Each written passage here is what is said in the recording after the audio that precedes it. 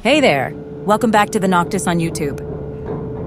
With a very large carrying capacity, container ships have had a significant impact on world trade.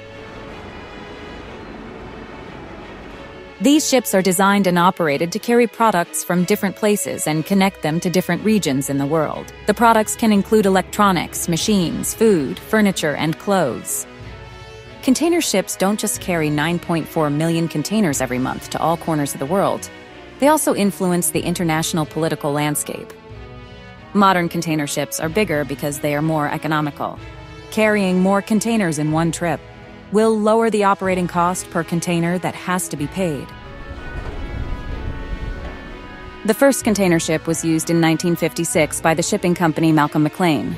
At first, container ships only had a small size, but over time, their size increased along with the growing market demand.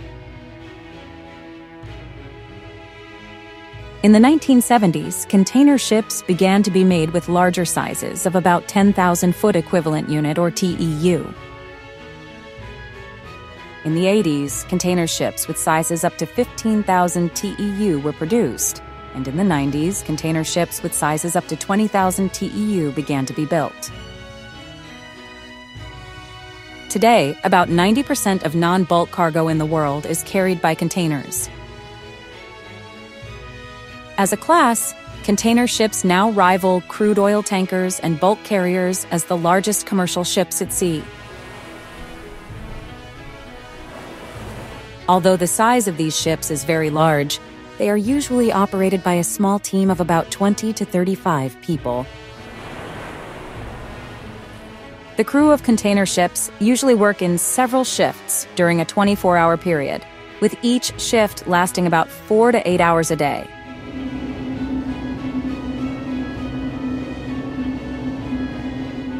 The crew's duties on container ships vary depending on their position.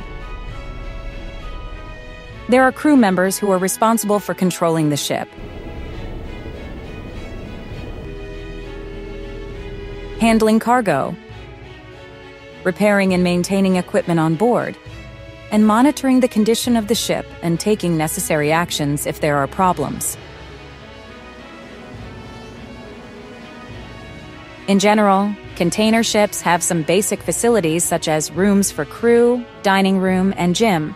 The rooms on the ship are usually spacious and equipped with some facilities that are needed in daily life. The ship has a dining room and kitchen with standard kitchen equipment that is the same as a complete common kitchen. Food is vital for all crew members to maintain their energy and efficiency during their tasks. In addition, the sports facilities on this container ship aim to provide a place for the crew to exercise and maintain their physical condition while working on the ship. Sports activities can also be a place for the crew to relieve stress and channel positive energy while they stay on the ship for a long period of time. Working away from family on a container ship is certainly not easy for some people. They have to leave their family and close friends for several weeks, or even months depending on the shipping route. To entertain themselves, the crew might watch movies or TV shows, read books, or play games. With the internet, they can communicate with their family or get the latest information from the world. Despite facing many challenges, the crew's salary is usually quite satisfying, especially for those who work on larger and more sophisticated ships. There are some of the largest container ships in the world. One of them is Evergreen Ever-a-Lot, with a capacity of 240,004 TEU. The ship is 1,312 feet long, 201 feet wide, with a depth of 56 feet. It has a dead weight of 265,657 short tons, with the largest container loading capacity in the world.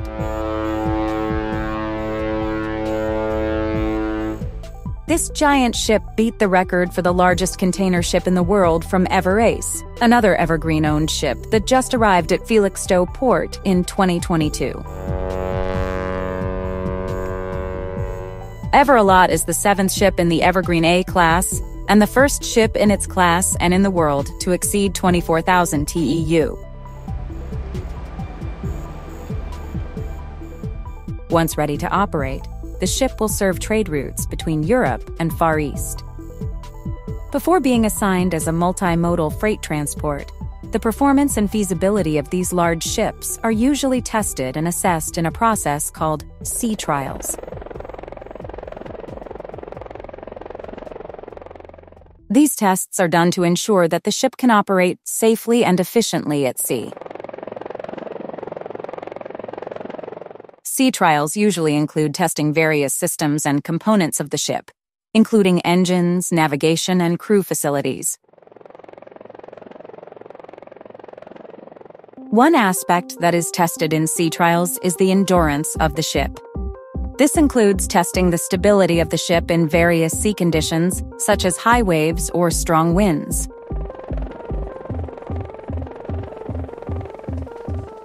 Ship maneuvers are also tested during sea trials. This includes testing the ability of the ship to turn, accelerate, and slow down efficiently.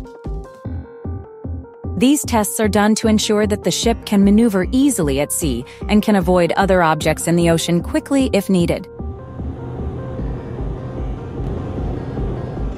Before container ships are loaded for freight transport, ships are usually checked for any damage to some important parts through docking procedures. This process is required at ports to find out what kind of goods will be brought onto the ship and what needs to be done before loading containers onto the ship. There is usually a storage plan that must be followed. Storage plan is a plan for placing goods or containers on board. This is an important part of transportation planning because it can affect safety, efficiency, and loading capacity of ships. One way to keep ships balanced during loading and unloading is by stacking containers gradually from left to right or right to left. The loading process involves using trucks to transport cargo to container cranes that then lift containers and cargo onto ships and lock them securely. Next, the workers help to tie the stacks of containers on the ship. This process is called lashing. The main purpose is to prevent containers from moving or falling during the trip at sea. These processes are usually done very quickly to facilitate fast international trade in an economical way. When the ship is at sea, they not only deal with bad weather and high waves, but also other unexpected threats. One of the threats that often faced by civilian ships is pirates. Armed robbery or hijacking at sea is done by pirates by looting ships or hijacking them for ransom. Some specific areas are known as hotspots for modern pirates because of the high traffic of tankers and cargo ships along their coastlines. To deal with these threats, various reliable defense systems for ships have been developed and adopted. One of them is water cannon.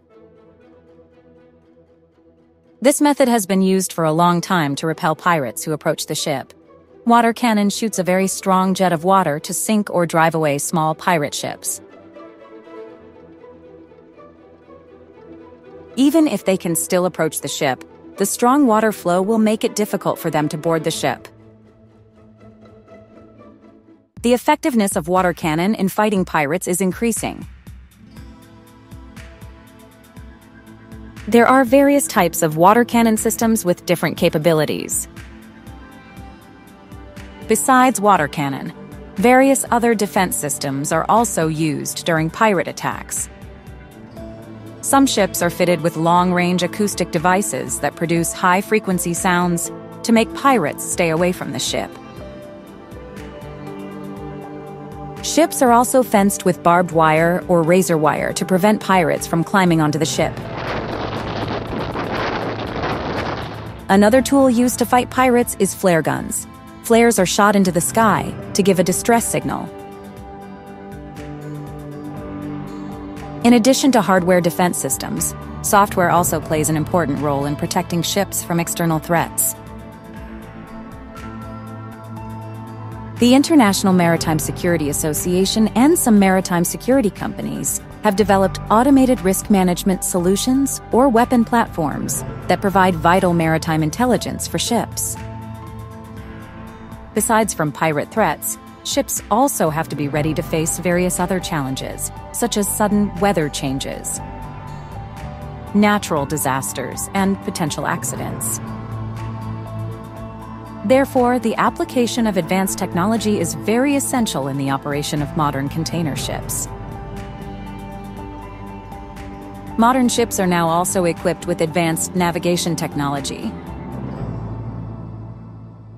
weather sensors, and state-of-the-art communication tools that allow them to get real-time information about the conditions around them.